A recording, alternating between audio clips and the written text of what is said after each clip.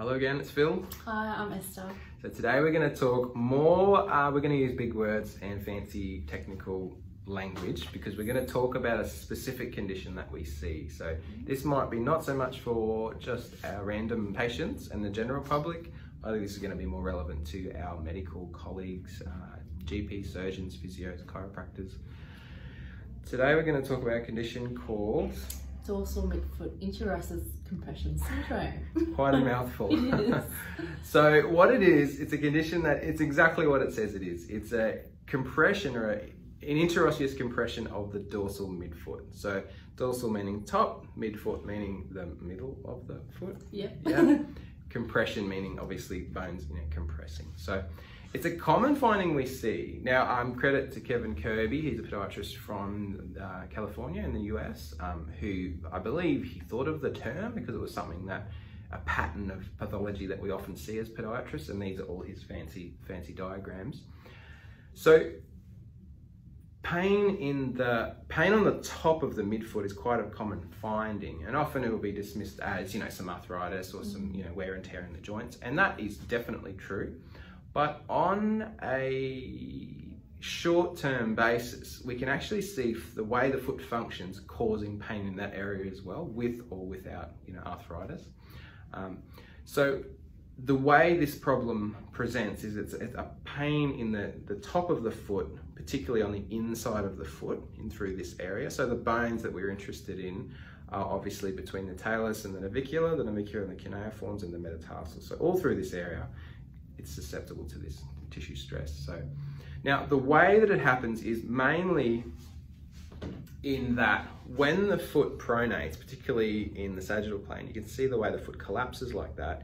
It causes an internal compression of the dorsal joint surfaces, and these pictures here show that. So the joint itself is compressing quite a lot at the top, and that presents as pain in that area for sure. And over time it will cause, a sort of a permanent effect on the joint in that area, the cartilage and whatever. You'll often see over time some lipping and spurring. So if you take an x-ray in this direction, you'll see some spurring in those joints. So, but in the short term, we call that dorsal midfoot interosseous compression syndrome when someone comes in and says, oh, I've just started getting this pain in this area. So generally the finding is either the foot looks very pronated, so the foot will be quite collapsed in that frontal plane there, or the position that it's in, when we do various tests to see what degree of force is required to supinate or to lift the arch, it's very high. So a foot doesn't have to be flat to be in a pathological state. So there's tissue stress in that resting position. Yeah. So I would keep that in mind with any patients that have pain in that area. It's definitely worth assessing if there's actual palpable pain along those. And there's also a test you can do to actually forcefully plantarflex to see if putting that tension on those ligaments, dorsal ligaments, causes pain as well. Okay, so that was a bit complicated, but pain in that area we see a lot of. Now, the most important question, how do we fix it, Esther? So what's the first things we usually get happening with this? So the first thing that I probably would try on a patient with this condition would be strapping of the foot, so low dye taping, basically to prevent the arch from collapsing, and that compression, preventing that compression of the midfoot joint. So we'll trial that. And how quickly would you know if that's going to work? Like within a week? Yeah. We usually ask them to come back in for a review, and if that works, that's really good, and then we'll go along the lines with custom orthotic therapy. Really getting good conformity between the orthotic and the foot is important with this condition. So if you just put some generic orthotic in, that's not going to really, particularly with the first stray here, the first metatarsal, if we can't get that to plantarflex well,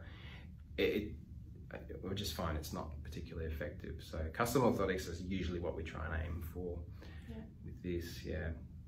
So in combination with orthotic therapy to actually prevent the midfoot collapsing, we need to look at the relationship between the muscles' length and strength as well. So you can sort of see here, if the heel bone itself, if there's excessive tension in the Achilles tendon through the calf muscles, if they're tight, it's going to cause the calcaneus to plantar flex, which is going to increase that compression at the midfoot. So definitely working on calf stretches. Yeah, that's really, really important. And also looking at modifying footwear. So if this is happening in someone who's wearing a really flat footwear all the time, we'll often get a bit of a heel raise underneath, whether that's going from a flat shoe with a bit of pitch, in joggers, or adding, custom making a bit of a raise in the heel.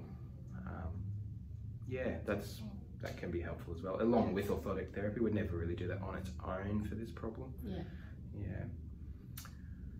What else do we do for this problem? That's probably a pretty good summary. Good treatment process. Yeah. But it's not a term that's used much outside of podiatry because it's quite a specific condition. So yeah, we just want to throw it out there as another thing to consider, and just let you know that's what we're looking for if we see a patient with pain in that area.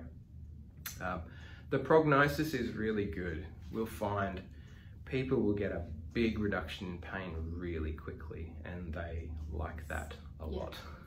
Yes. So people can return back to activities. So a usual protocol. So if we had an active person who's playing a lot of sport getting pain in this area, we'd look at orthotic therapy, probably a 2-week period of getting them used to their orthotics, reduce their activities during that period, and then when their symptoms are big improvements, so 50 to 60 to 70% improvement, then we get them to increase their activity levels, and they can keep their pain levels can stay quite low there. Okay, well, thank you for watching. Hopefully that made some sense. Yes. And if you send us a patient with this problem, we would love to fix them. Yeah. But thank you for watching. See you. See you later.